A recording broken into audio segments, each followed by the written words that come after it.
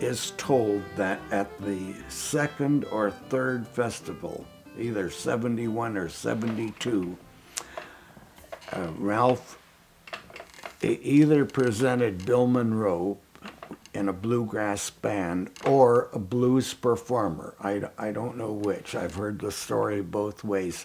An authentic, maybe Muddy Waters or Skip James Sunhouse, an authentic blues performer, and the number of aides who worked on Capitol Hill in the House office buildings and the Senate office buildings would come down the hill, eat their lunch on the mall, and listen to the music and watch the crafts and so on. There was a guy at that who moseyed on down, who really was taken by the festival and the whole project. He was a guy who worked for I think at the time Senator Ralph Yarborough, a guy named Jim Hightower. Same Jim Hightower, the commentator, the progressive, irreverent, funny, in-your-face commentator. Jim was working for the senator then, and Jim apparently walked down to the mall. He didn't know any of us, and he heard Bill Monroe, and he was just in seventh heaven. He went up to see Ralph, and he said, he introduced himself, and, you know, Ralph didn't know much about Yarborough or politics, and what can I do for you? And Jim said, well, what do you want done? It was, I wasn't there, but the way both told it to me, it was a very funny encounter. And finally, Ralph said to Jim, what do you do? Well, we pass laws. And Ralph said, what has that got to do with me? And then Jim said, well, we can pass a law that will benefit the folk festival. Oh, and Ralph was very excited. He said, well, I don't know much about politics, but I have a friend in Illinois who knows a lot about politics. Why don't I get him down here next week and have him meet with you? Ralph invited me down in a weekend or so, and I met Jim. Jim was living on Capitol Hill then, and we began planning for legislation. We figured out what to do, but Jim wrote the bill. You know, to put it in legal language, technical language. Well, it was Ralph was, I think Ralph would be responsible for the administrative details, how it was to be handled in the Smithsonian.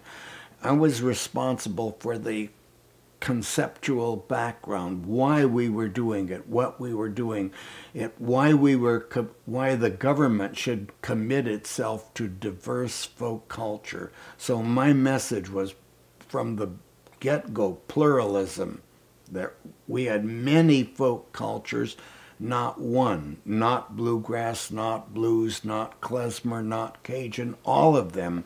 Yarborough was head of the committee. It was on education and labor or museums, and very popular, and the Democrats were in a majority. And we were asking for such a small sum of money, I think $1 million, that it was supposed to be routine.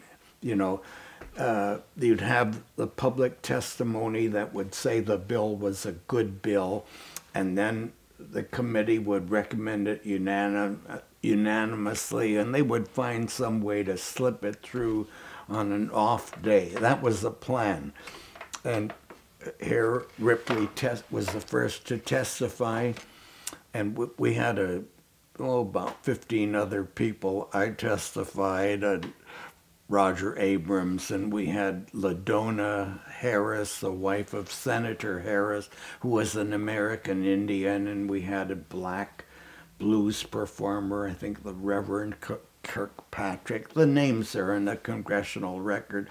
But, you know, we were all lined up to speak, but Dorson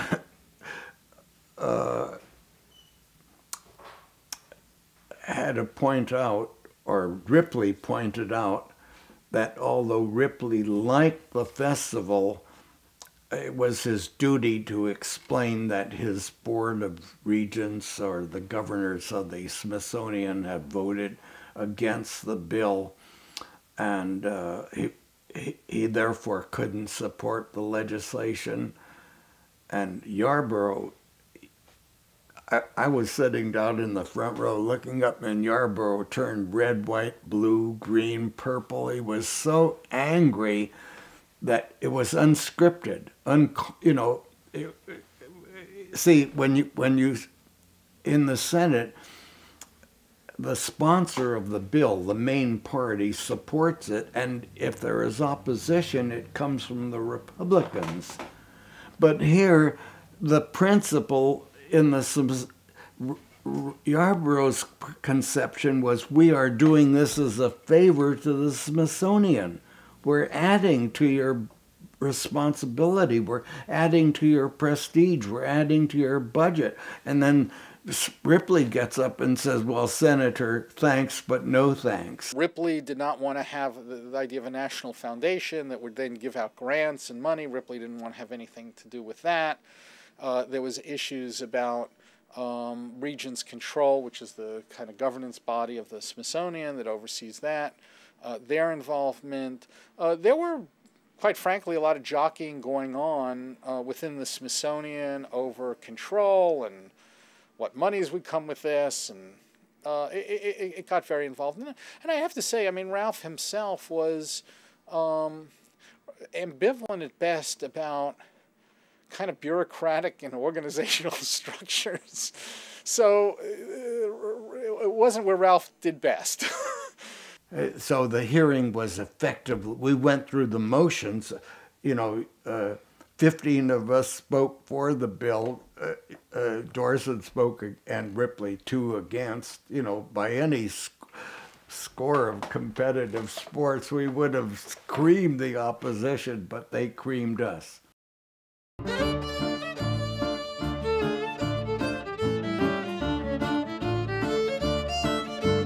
Eventually, that legislation went through a second reincarnation. Archie Green got involved in a big way. Jim asked me, or I asked him, what are we going to do with the bill? There was no bill.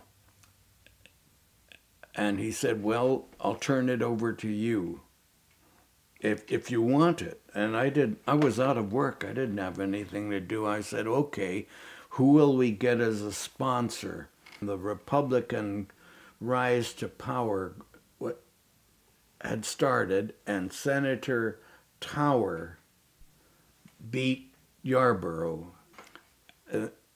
Well, we have to get a Democrat, but we want to get one at the beginning of this term. So we'll have 6 years to go. We don't want our guy to be defeated. Senator Aberest, Hubert Humphrey got involved. William Fulbright got involved in 1970 and was the lead sponsor on the legislation for this.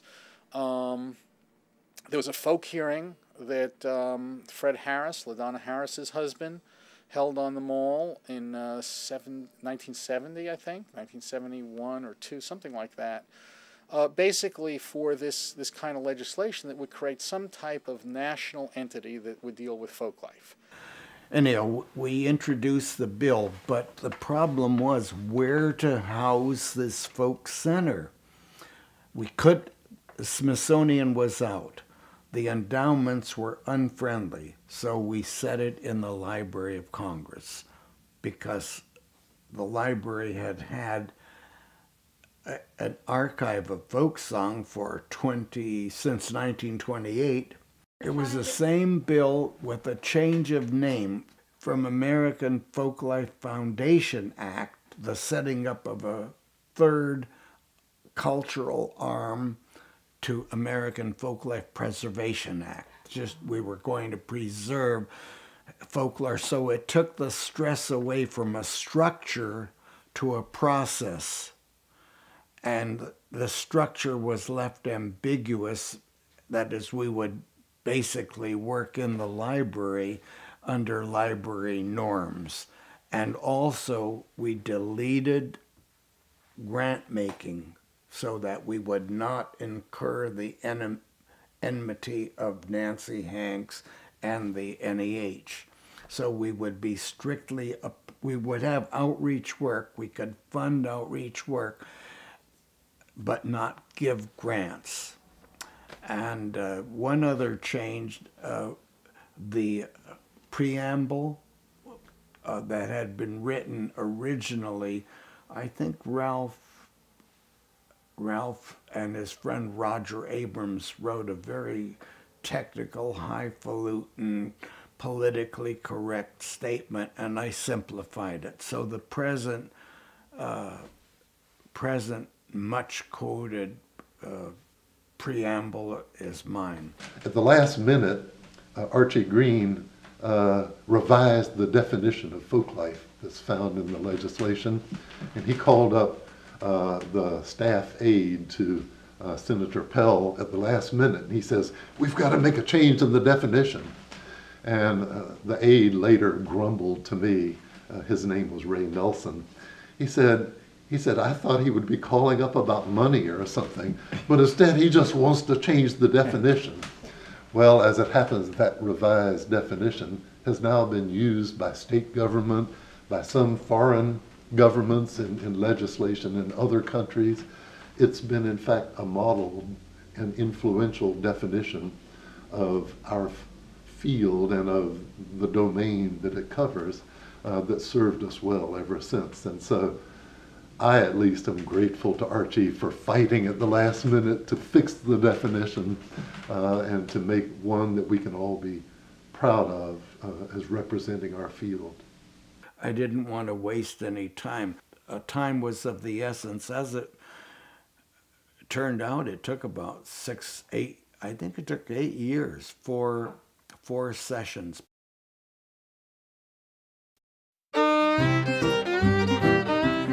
I never thought I'd be a lobbyist and didn't know what a lobbyist did. I knew that they were well paid and wore good suits and took people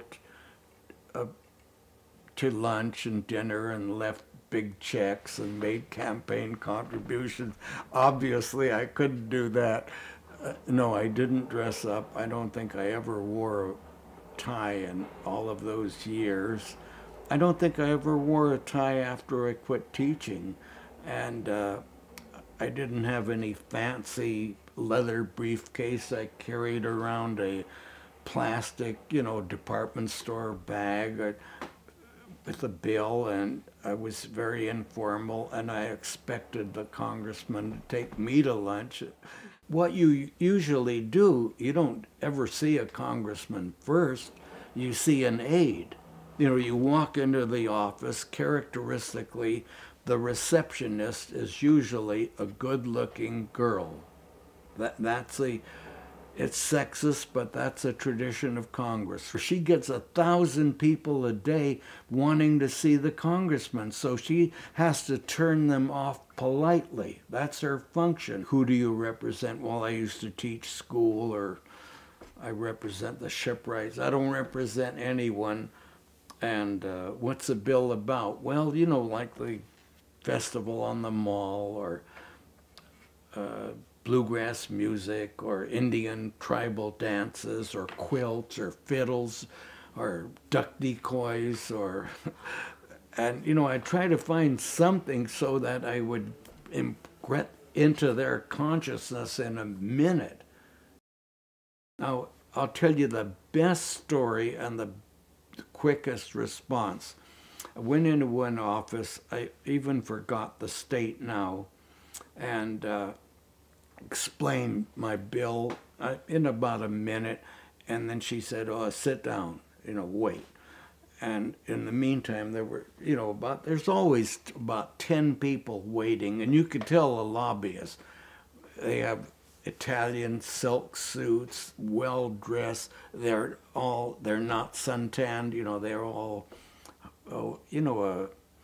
they've been to too many smoke-filled rooms, too many cocktail parties. Their faces are kind of fat, and they have makeup, sort of makeup, or tonic, you know, and they they have big, attractive leather briefcases embossed, you know, with their names, and they're waiting, so they can. These guys are waiting, and I'm there. I'm dressed about like I am now, and then a man comes through the main door, and he's nods to the receptionist, and is going into his office along the side. And I don't recognize him, but that's her boss. That's a congressman. And she calls me, Archie, Mr. Green, he's here. So I jump up and stand in the doorway. I keep the congressman from going into his office, and I say, I'd like you to get on the bill. I do about a 30-second spiel, and I say, yeah, your secretary, she knows all about it. The congressman, he looks at her and she winks or something, and then he says, yeah, I'm okay, and then he kicks me out, and I go down the hall to the next office. You know, that transaction was the shortest transaction ever. So I'm down the hall, I don't know how many feet, and I hear someone call my name. And I turn around, and I don't recognize anyone. So I keep going, and then this guy said, wait a minute. And I look back, it's one of these lobbyists. And he comes up to me and introduces himself, and he hands me his card. Now, when you get a card, you don't look at it on the protocol. You feel it with your thumb. Because if it's embossed, you know, in printing, that means it's classy. He has money. Well, this guy has given me an embossed, an ordinarily printed card on a lithograph is just flat, so your finger won't show anything. But if there's a recession, if the letters are incised, that means he has money. Well, he was for the American Petroleum Institute. And he said, I'll be honest with you, I've been waiting to see that congressman for a month. And you were in this goddamn office for 2 minutes, and you get him to sign up your bill. He said, you're the best lobbyist in Washington. He says, how much are you getting paid? I said, no, I'm a volunteer. And he was flabbergasted, fit to be tied. He said, give us a ring anytime you want to come to work for the American Petroleum Institute.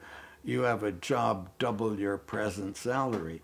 And I said, I don't believe in what you're lobbying for. I'm against the, drilling in Alaska. I'm for conservation. And he laughed. He said, oh, that's all. I don't care what you believe in. We want you.